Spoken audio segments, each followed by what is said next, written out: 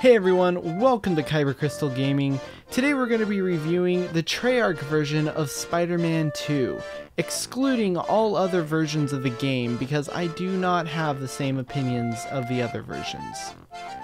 Treyarch is the developer for the GameCube, PlayStation 2, and Xbox versions of the game.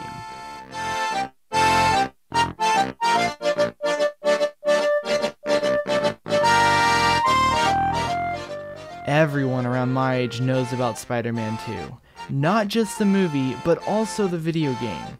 It had it all. Free roam, web slinging, awesome villains that you didn't get to see in the film, and it was rated T for teen. Back in the day, the only real good free roam game was GTA.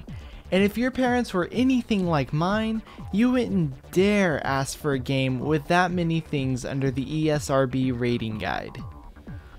Spider-Man 2 gave us kids that free roam ability that GTA offered, with a rich environment and tons to do.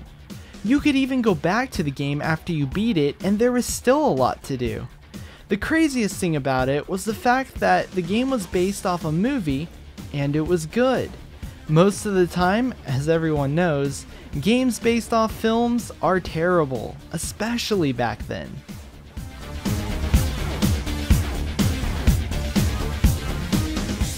Spider-Man 2 is very loosely based off the movie that came out in 2004, and when I say very loosely, I mean about 1/4 of the game has similar events that happened in the movie.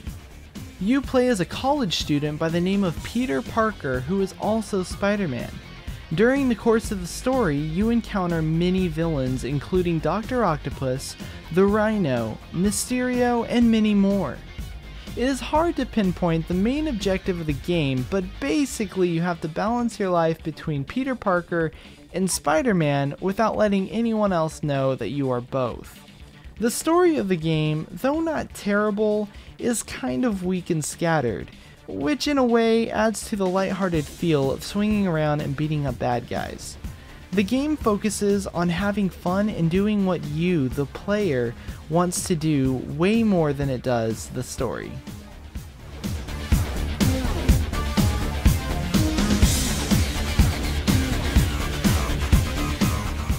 For a game to focus more on playability than a storyline, the controls have got to be good, and Spider-Man 2 does not disappoint.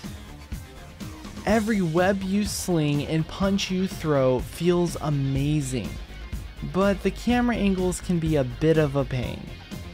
Also, even though it doesn't happen often, you could be swinging through the city and come across an area where buildings are absent and have nothing to sling your web onto, and that usually makes you fall to your death. They could have prevented this by putting in a pillar or statue or something to sling your web onto, but they didn't, and it does definitely happen. On the bright side, one of these locations is a memorial of the Twin Towers, which looks really cool at night.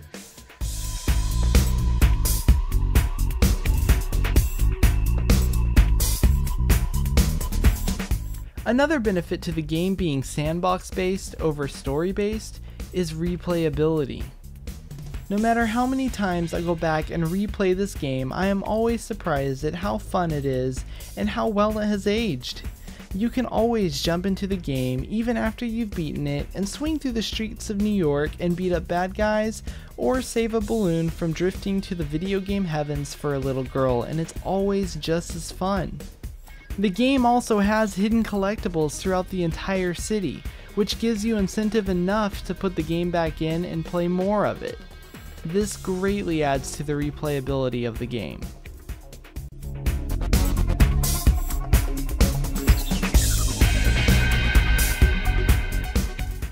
Now, of course, any game that is over 10 years old has gotta have some elements that have aged, and in this game's case, it would be the graphics. Although it is not surprising, the game has some terrible cutscenes that were noticeably cringy even when the game was released.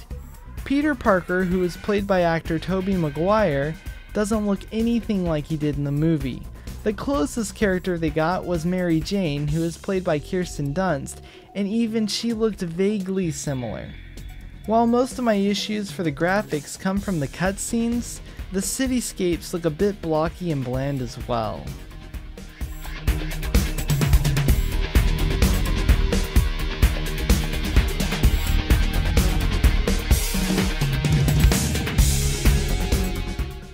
Sound production in Spider-Man 2 could have been a little better, but it wasn't terrible.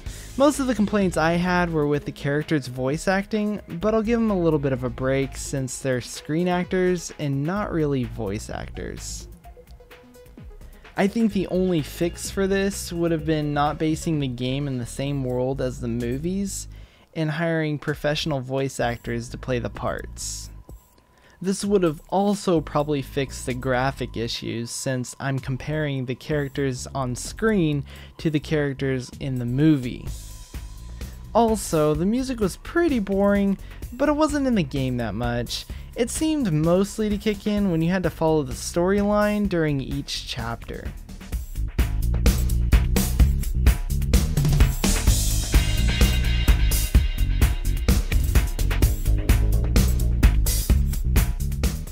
Despite my personal nostalgia for the game, Spider-Man 2 is still a very fun game to jump into and experience. It is rated among the best superhero video games of all time, and in my opinion, is the best Spider-Man game to date. With amazing gameplay and timeless replayability, Kyber Crystal Gaming rates this game a 9 out of 10. Thanks for watching.